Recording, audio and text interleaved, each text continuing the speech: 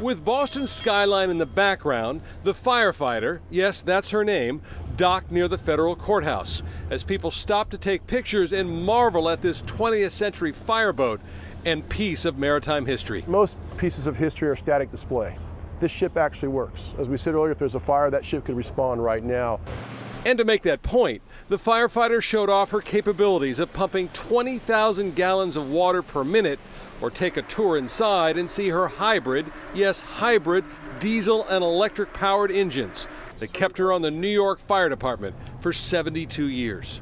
The firefighter has quite a history. She was commissioned in 1938. She worked during World War II, 9/11, and most recently when a jetliner landed on the Hudson River in New York.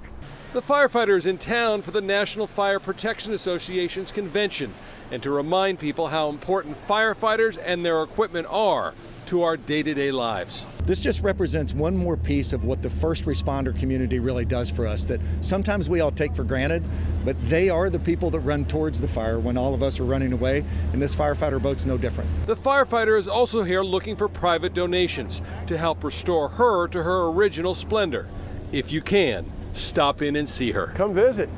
If you're here in Boston, it's here till Saturday. It's $10 to come get a tour and come see a great piece of floating history.